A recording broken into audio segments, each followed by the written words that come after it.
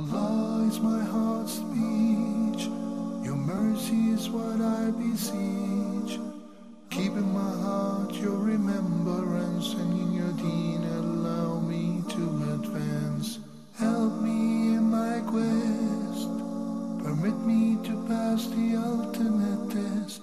Help me in my quest, permit me to pass the ultimate test.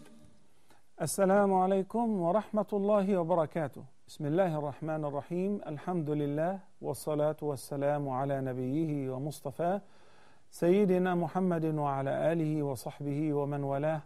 Brothers and sisters, welcome to another live edition of your program, Ask Huda. Our phone numbers beginning with the area code are 002-011-2500-8679. Alternatively, area code 002-0100-4246-4583. And the Facebook page is Dr. Muhammad Salah Official. Email address is ask@huda.tv. I believe we already have a caller waiting on the line. Assalamu alaikum. Brother Hamid from the KSA. Assalamu alaikum. Welcome to Ask Huda. Assalamu alaikum wa rahmatullahi wa barakatuh. Wa alaikum assalam wa rahmatullahi wa barakatuh. Welcome to Ask Huda, Brother Hamid. How are you, sir? Fine, alhamdulillah. Thank you for asking. First of all, I request you to pray for my deceased parents, please. May Allah bless you and your parents. May Allah have mercy on them. Make their graves gardens of paradise. Allahumma ameen. Jazakallah khair. Okay, I have a couple of questions. Yeah? My wife wants to give some money as Sadaqah Jariyah. Okay. Can she give it for Sadaqah Jariyah? She wants to give some money. Can she give it for the construction of a mosque? This is the first question. Okay. The second question is, one of my 27 years old relatives, who is very God-fearing girl, saw a dream and requested me to ask you the meaning of that dream. She says that I saw Prophet Muhammad sallallahu alaihi wasallam in my dream. I just saw his shadow talking to me. I felt as if he was angry with me. He asked me while pointing his fingers towards me if I doubt him. And I answered that I have no doubts. I said, no one can doubt you. Then he said he will show me. And I felt it was a warning. After a few days, I fell ill and I thought I have made something wrong. That's why Prophet Muhammad sallallahu alaihi wasallam was angry with me. All this happened when I had gone for Hajj. I failed to understand what mistake had I made. Whenever I remember this dream, many questions start arising in my mind. I want to know what actually this dream means. Jazakallah khair. Wa jazakum, Brother Hamid. Barakallahu feek. Jazakallahu khairan. Sister Maggie from Egypt. Assalamu alaikum wa rahmatullahi wa barakatuh. Wa alaikum assalam wa rahmatullah. Sheikh Muhammad Salah, I would prefer to welcome back to Egypt and Huda TV. Thank you. Barakallahu feek. May Allah bless you and your family. We hope you enjoyed your time abroad, and inshallah next time we look forward to seeing you in that Sheikh competition. Oh, inshallah. Inshallah. I have a question regarding how we're supposed to be replying to those people who greet us during holidays and celebrations that are innovations and not part of their religion. Yeah. For example, birthdays. The only answer I can give them is a thank you. So I don't know how to reply back. Would that thank you be okay, or should we totally ignore their greetings? Okay. Thank you, Thank Sister you very Maggie. much. Barakallah feeki. Appreciate your participation. May Allah bless you and your family. I just want to tell Brother Hamid in the beginning that I do not interpret dreams. And I mentioned that repeatedly. Even on a small scale, I try to avoid two things: interpreting dreams and exorcism, because once you open this door, it's hard to do anything else. You just convert the show into dream interpretation, and wherever you go, people will ask you to do exorcism and the jinn and all of that. So I would limit the program only to answer fiqh questions, inshallah azza jal. Jazakumullah khairan. Sister Maggie from Egypt, with regards to whenever people participate in non-Islamic holidays, celebrations, and festivals, how to answer them whenever they ask you why don't you celebrate them, or they ask you to participate and you abstain. You just simply say, thank you, what should you say? Well, it depends on the type of the audience, the person who is inviting you, because sometimes it's either a person who's naive and does not understand. In this circumstances, I would take advantage to explain to them, because guess what? Wallahi, there are people who know very little about their deen, and subhanallah, once you share with them the fact that you're not supposed to do that, or you're supposed to do this, they say, I didn't know that before. And this happened since the Prophet ﷺ started his da'wah until today, and it will continue to happen until the Day of Judgment. So we should not assume that all the audience are the same or they should be educated. This is number one. You understand the story of the man who passed urine in the masjid, and when the Sahaba were really angry with him, and the Prophet ﷺ asked them to calm down, then he approached them and he said, you're not supposed to do that in the masjid. What did he say? He said, I swear to Allah, I didn't know that. I thought you can always do it whenever you want to. So to that extent, there are a lot of people who are born and raised, living with family traditions, cultural traditions, assuming that this is the deen. I did mention before about a colleague, an MD, a doctor in the States. Every time we pray Jama'ah, I see him praying the Sunnah sitting down. So I assumed that he has some rheumatoid. And once I made dua for him and I said, may Allah give you shifa. He said, why do you think I'm sick? I said, because you always pray Sunnah while sitting down. He said, because we have to. My grandma taught me that you cannot pray the Sunnah while standing. To that extent. So I will continue, inshallah, answer your question after this call. Assalamu alaikum. Assalamu alaikum, Sheikh. Sister Juwairia from Uganda. Assalamu alaikum, Sister Juwairia. Wa alaikum salam, Sheikh. Thank you for the program. May Allah reward you, Sheikh. And you too. Thank you so much. Now I was asking, Sheikh, is taking a fashion and designing course haram? When you take a course, I learn how to make short skirts, I learn how to make mini dresses and trousers. When I sell them and women wear them outside house or in public, am I sharing the sin? So is it haram to take that course? The course of what exactly? What is the course all about? Yani, the course is about learning how to make dresses, like a abaya, like any shirt, like anything you can make. And when if I make like a short dress and the woman buys it, I don't know if she's going to wear it in the house for her husband. I don't know if she's going to wear it in public. So if she wears that in public, am I sharing the sin? Or? Okay, I got your question, Sister Juwairia. Okay, sure. Sister Sarah from Qatar. Assalamu alaikum. Yes, wa alaikum salam wa rahmatullahi wa barakatuh. Brother, I have two questions. Mm-hmm. And first, I want to know, is it permissible, like, for example, for a husband or a wife, when they go out to a public, like a bank or any place, to deal with a person and the other person is the opposite sex? And besides attending to the matter, is it permissible, like, for both of them, the husband and the other person, or the wife and the other person, to start talking about the personal, for example, where do you work, what do you do, and all this, start a personal conversation? Okay. Who's having the personal... And there will be some giggling, smiling. Sister Sarah, who's having the personal conversation? The wife of this brother and the wife of the other person? A husband or a wife go out in public to some places, and the person that they're dealing is the opposite sex. Okay, I see. Okay, and in that matter of it, after finished, the moment while doing the matter in the bank, for example, and both of them are having some private conversation, means nothing got to do with the work. It's something about personal. So is it permissible? Okay, I got your question. Okay, and another question is, for example, if the husband start giving the abusive language towards the wife, and the wife replied back, but not abusive, but the truth of the person, of the husband, and the husband beats the wife. Does she have right to her self-defense?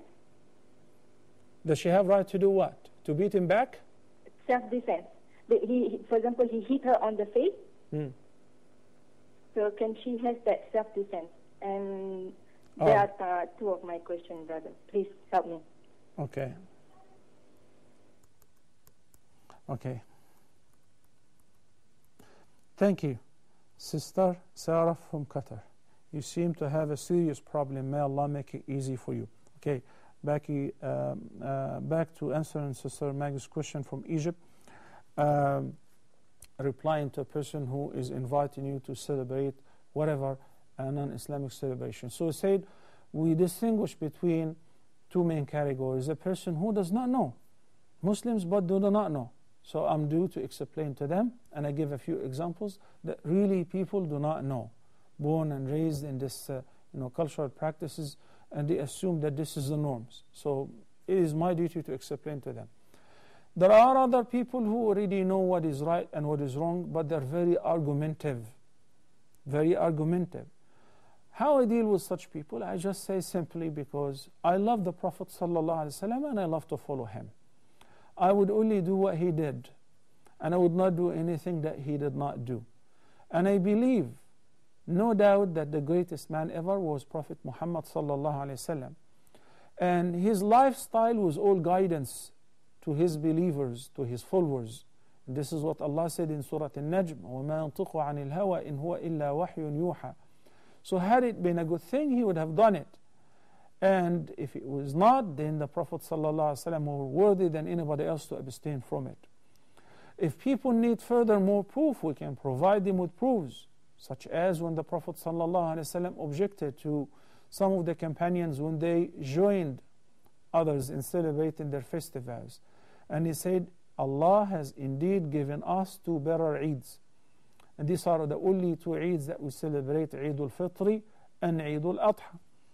Coming from this part of the world, we have seen, vast majority of Muslims are celebrating even non-Muslim holidays, and they simply don't understand the history behind it and why they are doing that. They say it's an opportunity to have fun and eat particular food or go out and so on. This is exactly what the Prophet ﷺ forbade. He forbade joining the non-believers in their festivals, in their religious festivals. Barakallahu fikum. Thank you for asking this question. Assalamu alaikum. Sister Yusra from Egypt. Assalamu alaikum. Wa alaikum assalam wa rahmatullah. Sheikh, I just want to ask, I have two American non-Muslim half-brothers, and I haven't seen one of them for like 10 years. And I haven't met my niece or nephew until now because of the mahram issue. Yeah? And actually, all my family there are non-Muslim, and I wanted to go there to visit them and have some family time and also give them a good impression about Islam. Yeah? So I wanted to know if it's permissible to travel for like a visit, for a 1 month visit with my sister. I may go with my uncle, but I will surely come back alone. So if that's permissible to come back without a mahram in this situation. Right. Sister Yusra, I actually got your question, and it's in the list that it should be answered today. The question I received on the Facebook. That's why I remember the story. Whenever we present an answer supported with a proof, as you all know that, especially with regards to women traveling the travel distance alone without a mahram, we say that the companions of the Prophet ﷺ and the vast majority of the Muslim Jews are of the view that based on the sound ahadith, it's not only one hadith, several ahadith, the Prophet ﷺ emphasized the fact that it is not permissible for a woman who believes in Allah and in the last day to travel alone without a mahram with her. Once 3 days, once less than that, once the travel distance in your journey. You said that you're traveling for a mission. Alhamdulillah, may Allah bless you and reward you for your good intention. So according to the vast majority of the Jews, and according to the sound references narrated by the Prophet ﷺ, that it is not permissible unless if it is necessary. necessity is something that you really, it's a matter of, life or death. You have to do it and you don't have any alternative. You're neither married or your husband cannot travel with you. You don't have brothers or uncles or, mahram to travel with you, and you have to. Let me give you an example. Many sisters who join their husbands as expats working in the Gulf or here or there, and subhanallah, maybe the husband will expire, will fall sick, they cannot, and they stay behind, and now the wife has to go home. She doesn't have anyone to take her. Of course, she may travel alone. That's a necessity. So each person should look into their condition based on that. If you say that there are some scholars who say it is permissible, I agree. And that's why I say the vast majority of the Muslim jurists of the earlier and the later, and in the light of the sound hadith of the Prophet ﷺ, that it is not permissible unless if it is something necessary. May Allah bless you, Sister Yusra, for your good intention, and may Allah guide your entire family to Islam. Ameen. Assalamu alaikum. Brother Muhammad from Chad. Muhammad, assalamu alaikum.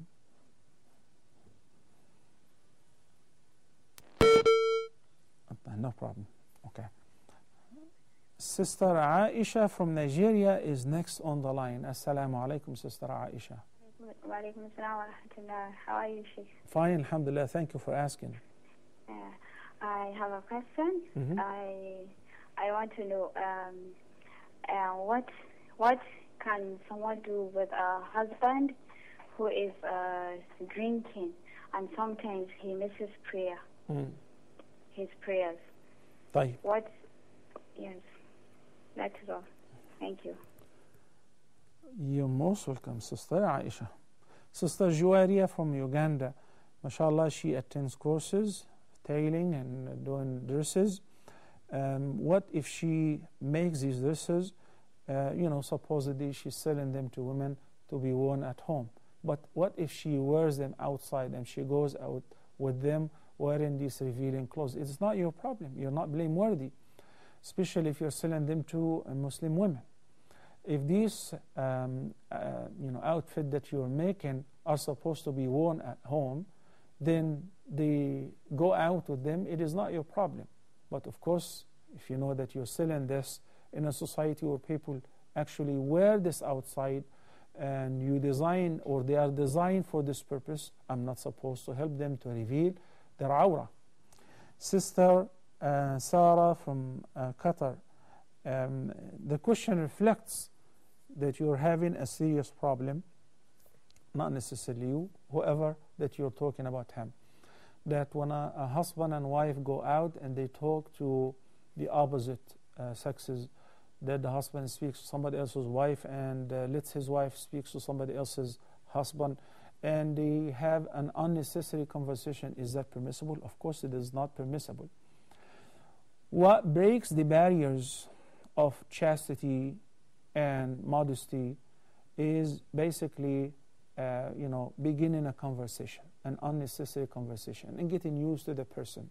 This person is not your husband, is not one of your maharim, and you guess what? You're talking to him in front of your husband, and he's talking to the other person's wife. This is very liberal. Yes, indeed. What is the purpose of this conversation? If somebody we're inviting somebody, or somebody is inviting us, and they say, "Salaam alaikum, sister. How are you? How's your family? How's everything?" In a very moderate way. Fine, no problem. Somebody is not feeling well. He inquires about him and about his situation. Fine, in the proper context. But as you mentioned, dragging the conversation to unnecessary talk about private matters, personal matters, that is not permissible, of course. And Abdurrahman ibn Auf, may Allah be pleased with him, one of the great companions of the Prophet ﷺ, said that if anyone would dare to speak to my wife, I would chop off his head.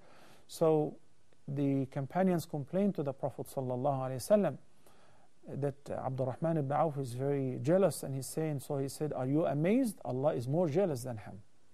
Okay? So one should really protect is the chastity of his entire family.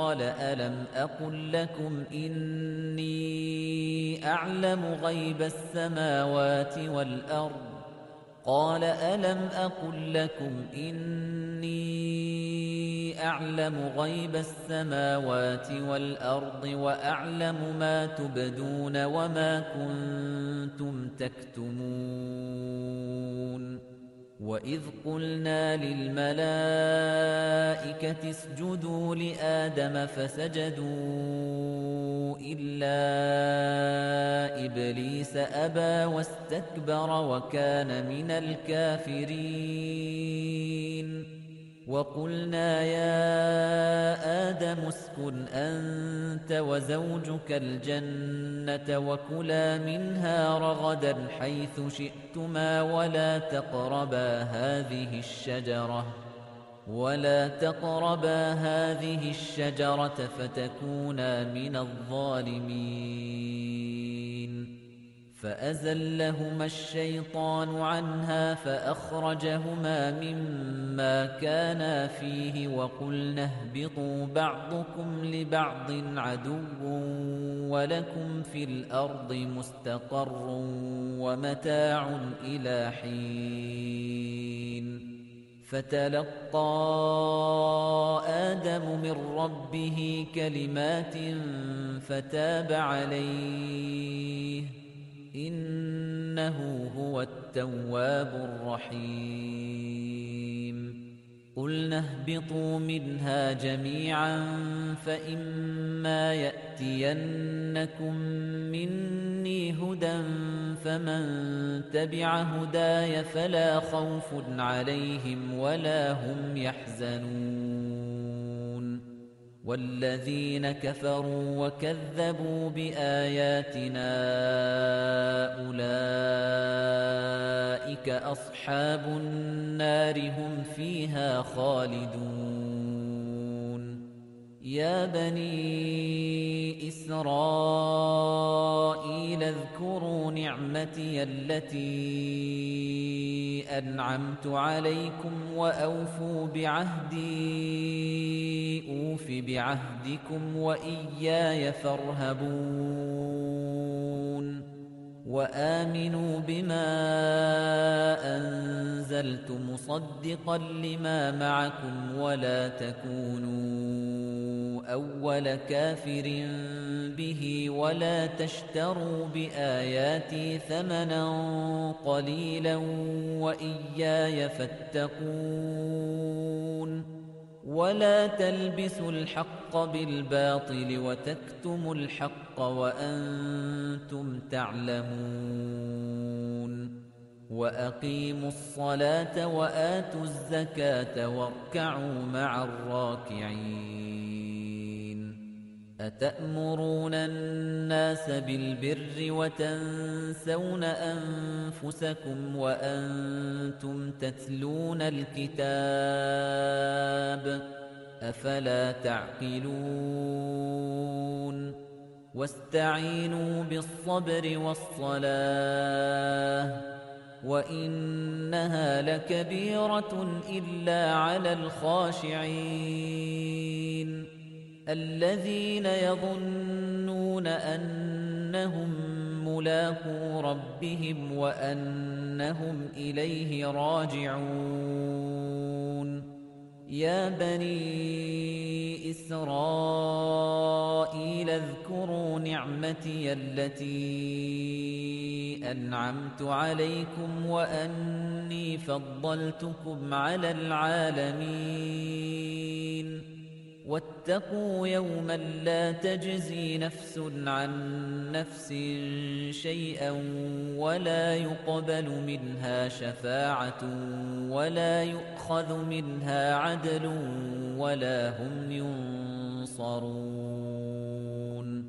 وَإِذْ نَجَّيْنَاكُمْ مِنْ آلِ فِرْعَوْنَ يَسُومُونَكُمْ سُوءَ الْعَذَابِ يُذَبِّحُونَ أَبْنَاءَكُمْ وَيَسْتَحْيُونَ نِسَاءَكُمْ.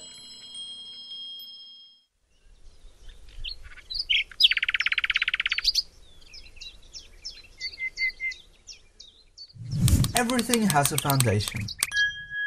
Just like this building. Under the ground, you can see its foundation, holding it up, keeping it strong. Or this tree. A tree's foundations are its roots. They keep it secure in the ground and help it to grow. And that's what a foundation does. It's the base of something, keeping it firm and secure, making it strong. Islam's foundations are 5 pillars. The first of these 5 pillars, and the most important of them, is belief. Belief in one God. That's it. One. The God of the universe and all of mankind. A God that has no partners. The name of God in Arabic is Allah, the most gracious, most merciful. After believing in one God, you then believe in the prophets of God.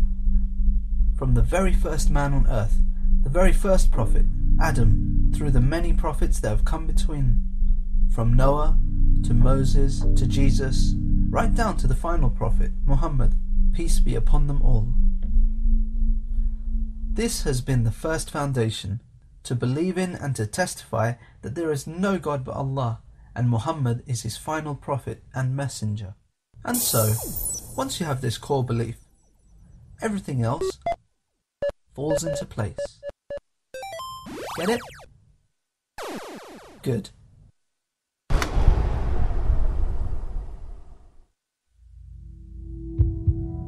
The second pillar is salah, or prayer, to pray to God. After all, if you've believed in God, it's only natural that you should worship Him. And you should only worship Him in the way He has prescribed. This is why a Muslim stands 5 times a day for prayer, to remember God throughout the day. The soul needs to be fed, just as the body does. And when we often find ourselves searching for contentment in material things, nothing is more nourishing, more satisfying, or makes one more content than prayer.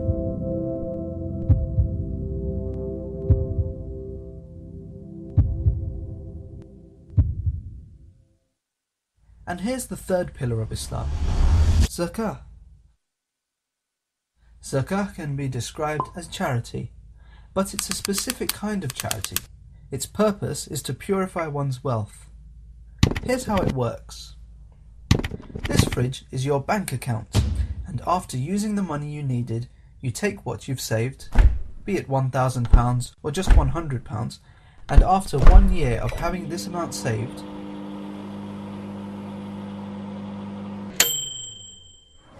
you take only 2.5% of it and give it in charity. So, 2.5% of £1,000 would be only £25, or 2.5% of £100 would be a mere £2.50. Give it to a cause you prefer, such as the poor and needy, disaster victims, or even a local charity such as helping the homeless. There is always the voluntary charity. Huda TV's social media sites are the best way to contact us from anywhere around the world. Stay connected with Huda TV's latest news and programs through Facebook, Twitter, Google+, YouTube, Skype, and Instagram. It's fast and easy. Stay up to date with your favorite shows and scholars today. Huda TV, a light in every home.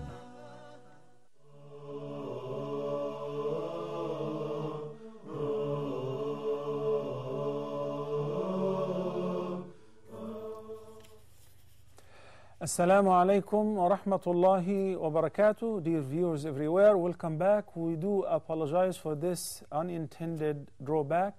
Something happened. There was like a major blackout in the entire media city. All the channels all of a sudden were blacked. So alhamdulillah wa shukrullah, we're back. Alhamdulillah wa shukrullah. I guess we are on a generator now, but we're back and we're live with you, brothers and sisters. I hope you're still tuning in. Brother Hamid from the KSA asked the very first question about his wife wanted to invest some money in a continuous charity. So he's asking about a particular project which is in building a masjid. Would that be considered as a continuous charity? Yes, it will be considered a continuous charity. The word charity, everybody knows what it means, and the charitable causes are beyond count, whether distributing Quran, feeding the poor, building masajid, helping orphans, sponsoring widows, and all of that. But what is considered jariyah or continuous? This is what the Prophet ﷺ said when he said that whenever the person dies, all his deeds will come to end except from 3 ways, and he mentioned one of the 3 ways, a continuous charity. A charity which its virtues are continuous, benefit is continuous. For instance, when you build a masjid or you participate in building a masjid, so long as people are praying in this masjid, you get a similar word of those who pray in this masjid.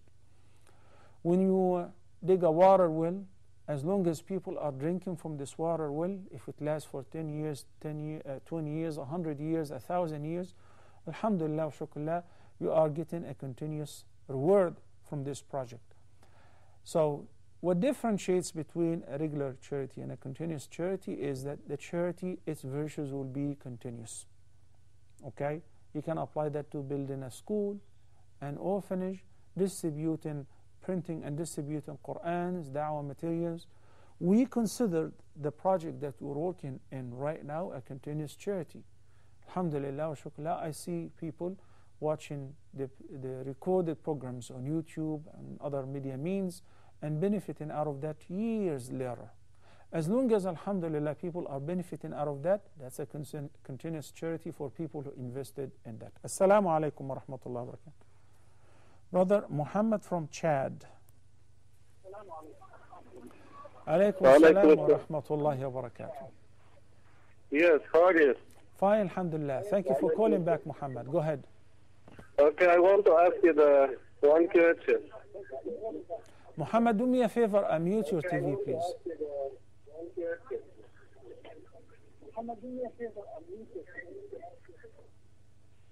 Some people who they are learning English in the church, that why halal or haram?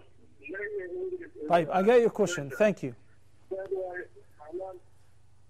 Okay, Muhammad is asking about whether learning English is halal or haram. Learning any language is definitely halal. But we have to ask ourselves, what is the purpose of learning this language? Because now it's not only about halal and haram, also it's about investing time and effort, mental effort, financial means in order to learn a language. So the purpose will actually turn the mere halal into an act of worship. I'm learning this language in order to benefit my people or benefit those people, to talk to them, to learn a particular science or field of science that they know it, I do not know it, I can transmit it to my people, But learning any language, of course, is permissible, including English language, of course. Assalamu alaikum wa rahmatullahi wa barakatuh. Rachel from Jordan. Assalamu alaikum, Sister Rachel. Walaikum salam. Go ahead. Walaikum salam. I hear you. Go ahead. How are you, Sheikh? I'm fine, alhamdulillah. Thank you for asking.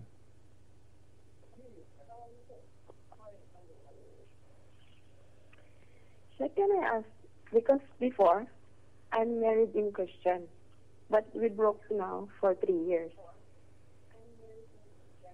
And I converted Sister Rachel, there is a long delay. It seems like you're calling from a Skype or a phone card. So if you can just present your question all at once, I will appreciate that.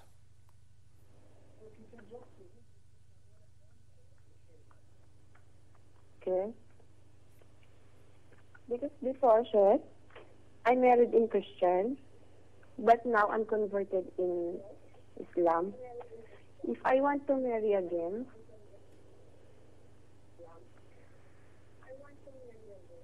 what should I do? Okay, so you're not married currently?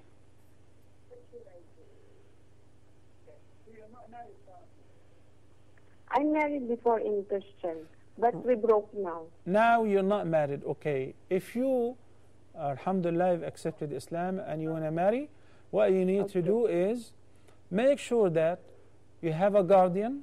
If you don't have any family member, male family member who is a Muslim, if you don't have your father, your brother, your uncle is a Muslim, then simply go to the nearest masjid, okay?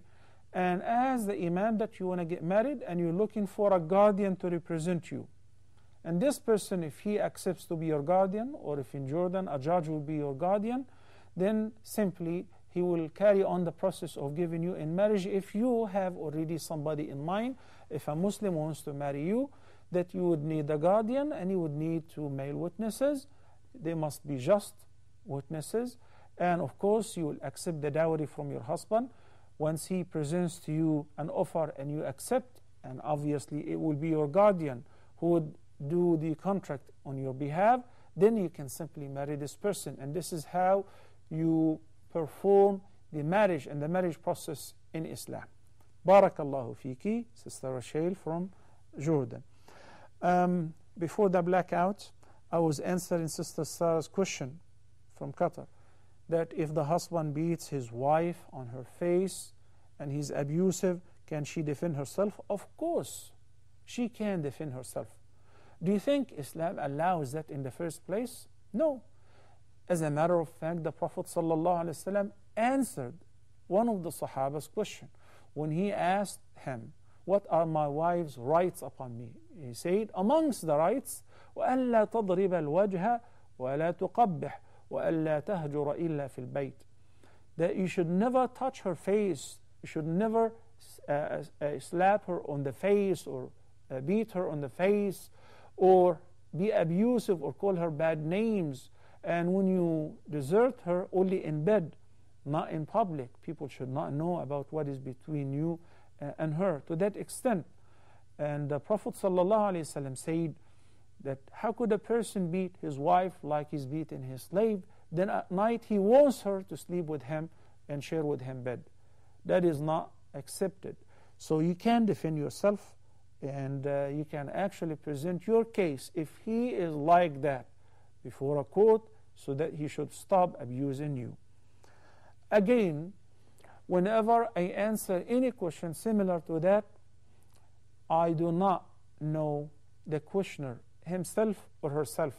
So I'm answering the question in general.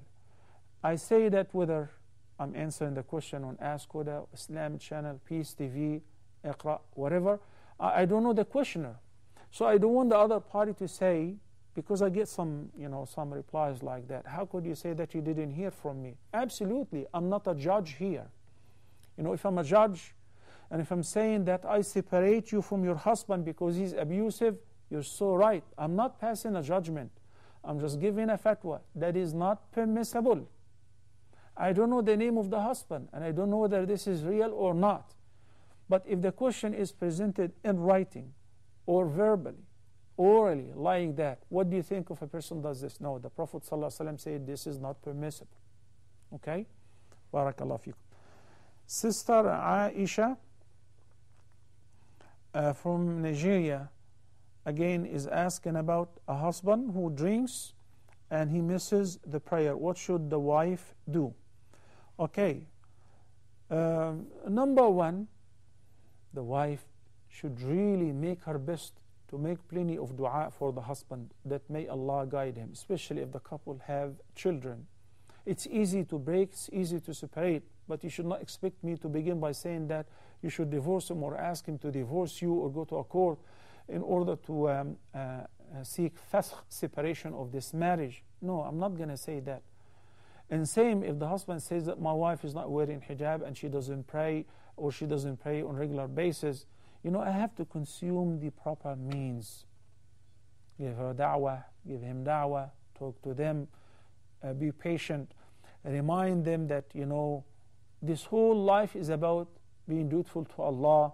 It's a test that we need to pass the test together. We want to enter paradise together, right? We want to be a couple in paradise together. I cannot accept that my husband will go to hell because he doesn't pray or because he drinks. and you remind him with the ahadith. What if the husband or whoever, the other party, is persistent and is stubborn and does not want to change in this condition? If you fear that your iman may decrease and that may influence badly your children, it is absolutely your right to seek separation, and may Allah give you a better partner than this person, whether it's he or she.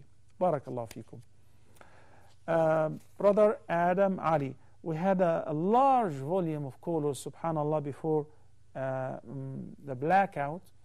I guess that the viewers may have assumed that we went off air. So I hope, inshallah, we still have some people who are watching the program. Otherwise, you can watch it during the rerun, inshallah. And pray for people's safety and security, because, of course, you know, the whole world, especially the Middle East, is going through turmoil. Bombing here and there, explosions here and there. It is not safe anymore. May Allah keep all Muslims safe and secure. Allahumma ameen. Brother Adam says, my family and I are expats in the United Arab Emirates. Usually we spend our Ramadan in the UAE, but this coming Ramadan we will be going back to our home country, Singapore, about 5 days before Eid. My question is, do I have to pay Zakatul Fitr in the UAE before I leave, or do I pay Zakatul Fitr in Singapore at the end of Ramadan, or do I pay in both places? No, you don't have to pay in both places, most definitely. So where should you pay Zakatul Fitr? This is a very valid question. Many people, you know, do not realize that this is something that they have to learn before traveling here or there in order to find out. In fact, you pay Zakatul Fitri at the place where you experience iftar and celebrated Eid. When the Prophet ﷺ said, أغنوهم عن المسألة في هذا اليوم, meaning that make sure that the poor people are not in need, as their needs are suffice for on the day, on the Eid day. So this is the place where you experience the end of Ramadan and celebrate Eid and pray Eid. Before Salatul Eid, your zakah should be paid. So, if you happen to pay Zakatul Fitr before traveling because of a fatwa that you may pay it a few days before the end of Ramadan, then you decided to travel, you're not required to pay Zakatul Fitr or duplicate it. Pay it one more time. But if you know that you will be traveling to a country to attend the Eid there a few days before the end of Ramadan, then you should pay Zakatul Fitr in the country in which you are celebrating Eid. Barakallahu feek, Brother Adam. Very good question, mashallah.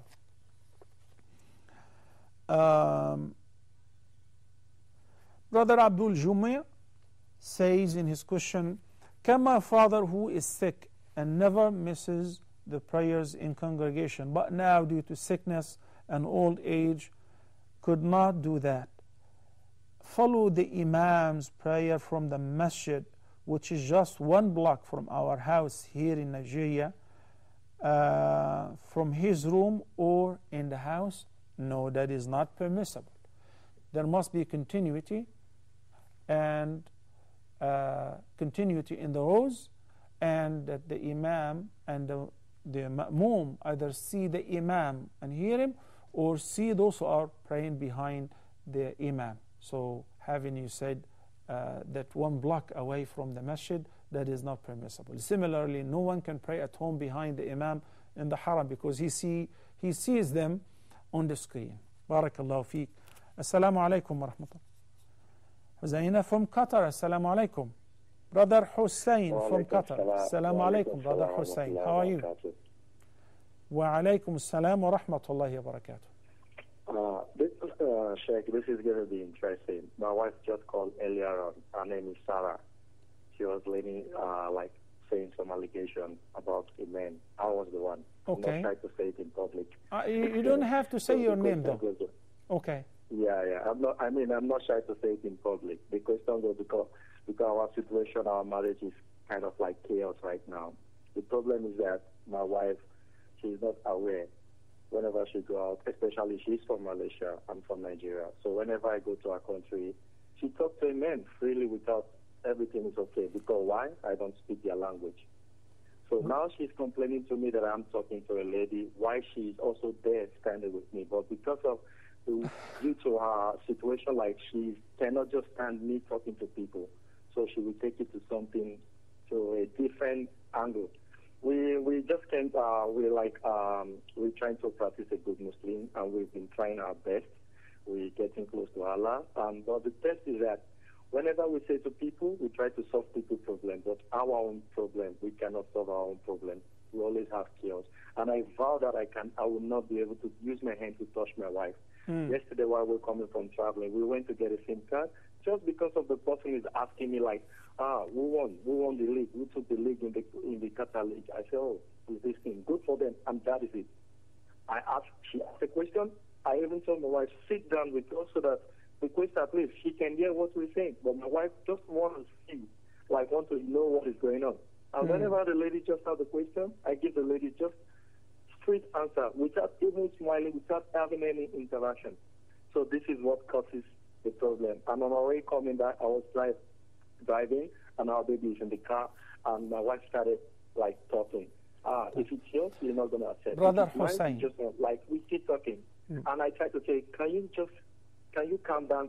No. To the extent I use my hand to hit her on the back. So this is the reason. So at least I need an answer for that, and I need a consoler. If it's possible, you can call us after the show.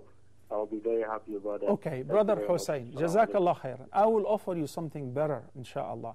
I do counseling, I do marriage counseling. I'll be more than happy, inshallah, if you collect my number. But this is not for public.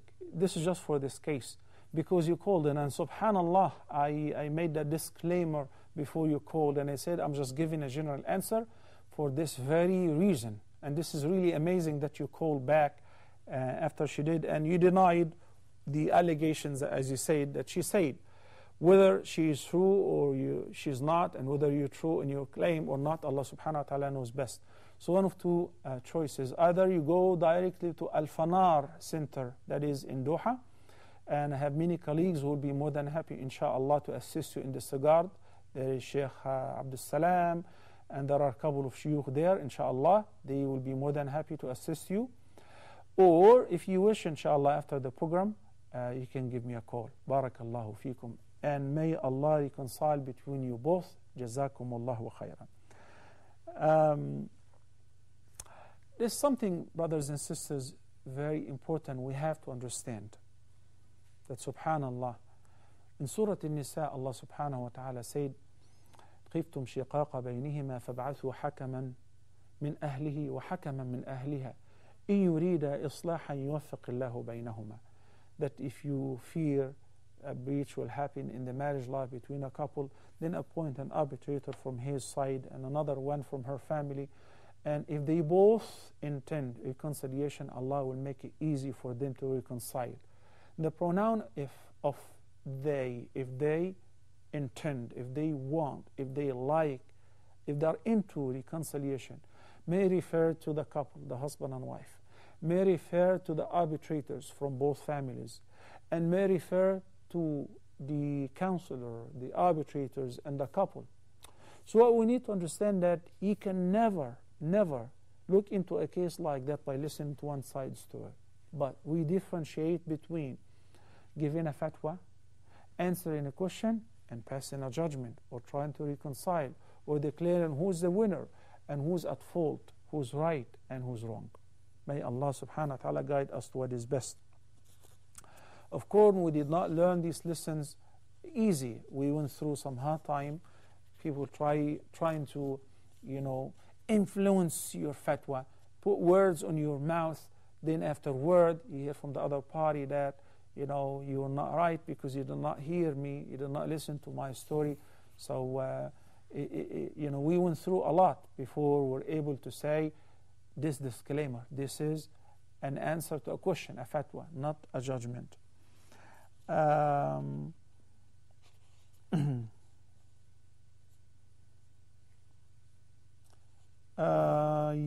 Here is a question before the end of the episode. Muhammad Nabil Khinjar.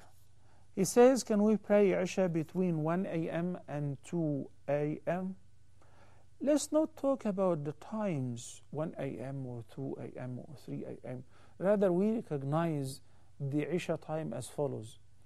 Its beginning time when the red twilight it disappears. Then, this is after Maghrib, when the red twilight disappears.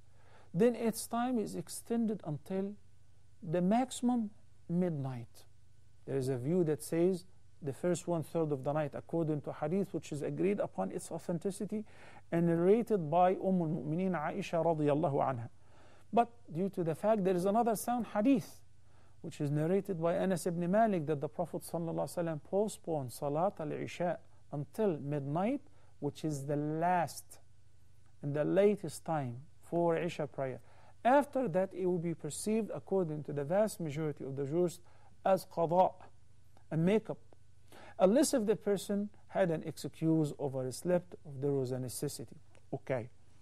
So the idea that you pray Isha before Fajr or Isha time is extended until Fajr is not recognized according to the vast majority of the fuqaha and according to the sound references. So when you say midnight, what does midnight mean? I don't go by 12 a.m. or 1 a.m. or 2 a.m. Rather, I go by dividing the time between sunset and dawn by 2.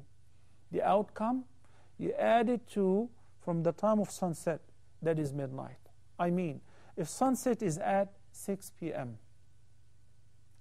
and Fajr is at 4 a.m., so how many hours in between?